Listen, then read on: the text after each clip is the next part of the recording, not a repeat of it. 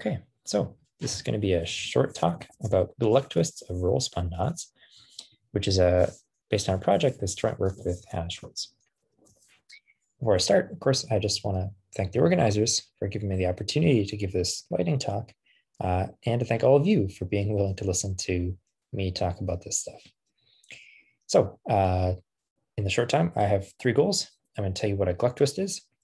I'm going to tell you what a roll spun knot is, and then I'm going to tell you about a theorem that Hannah and I proved. All right, so first up, what is a Gluck twist? So a Gluck twist is something that you do to a 4-manifold, which in this case is always going to be the 4-sphere. If you have a smoothly embedded 2-sphere in the 4-sphere, then a tubular neighborhood is always diffeomorphic to S2 cross D2. And so you can cut it out and reglue it by an automorphism of the boundary, which in this case is S2 cross S1.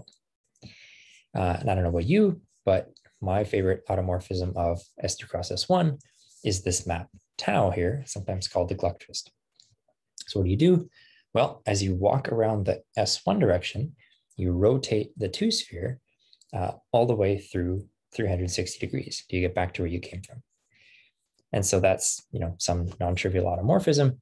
You can cut out a tubular neighborhood and reglue it with a twist.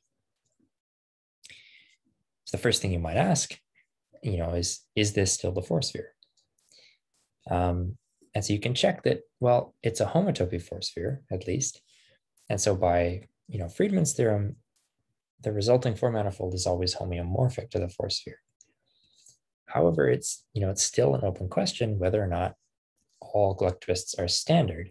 In other words, diffeomorphic to the standard 4-sphere. Of course, this is also related to the open question of whether there exists an exotic 4-sphere at all. So, if you're interested in this sort of thing, the first thing you might do is try to cook up some interesting embeddings of 2 spheres in the 4-sphere. Try to perform Gluck twists on them.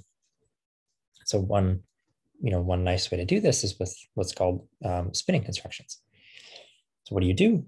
Well, starting with an honest knot in the 3-sphere, you can remove a little 3-ball centered on a point on the knot. And what you're left with is like a knotted tangle in the 3-ball. And you can think about this in a couple ways, but one way is if you just cross that whole picture with an interval, what you'll get is a 4-ball together with a properly embedded disk.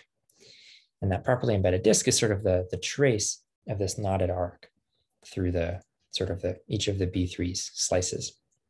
And on the boundary, you see the 3-sphere together with K connected summits mirror, actually. That's one thing you could do if you wanted to make an interesting embedding of a 2-sphere and a 4-sphere is you could just double this picture. So if you do that, you'll get usually what's called the spin of the knot. One reason that I like this particular description of it, though, is that it's clear that you can modify this by inserting some sort of concordance. And so if you have a self-concordance of a knot connected sum with its mirror, you could sort of just paste that in there, and you'd have some new embedding of a 2-sphere and a 4-sphere. So you'd have something like this. You'd have a 4-ball with this disk on top, this concordance. So in other words, an embedding of an annulus in S3 cross I with the right boundaries. And then at the bottom, you see this 4-ball and the disk again.